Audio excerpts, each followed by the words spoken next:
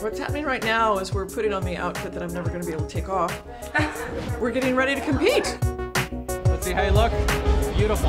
One more big smile.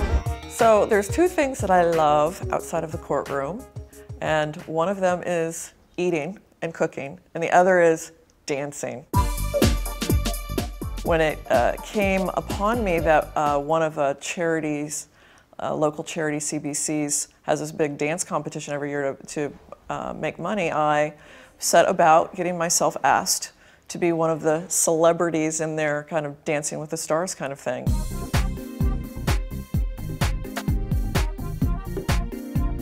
So it's probably not for nothing that I have a background in theater and dance and stage from when I was a kid, and that's the theater part of being a lawyer is obviously something that takes me back to those days.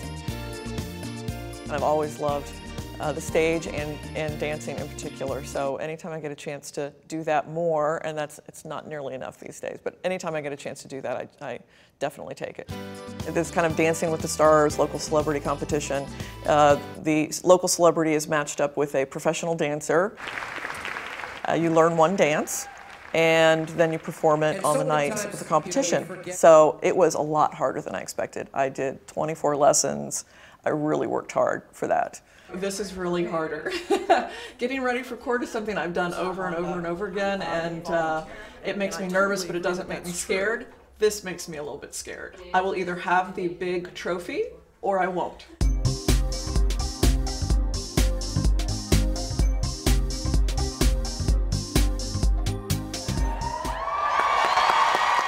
In second place, Diana Tennyson, Angel Hernandez. Second, local TV personality. He's Latin. I never had a chance. His hips were all over the place. He was fantastic. It was for charity. It was for the children. I don't begrudge him. I took my little tiny second and went home. Tried not to pout.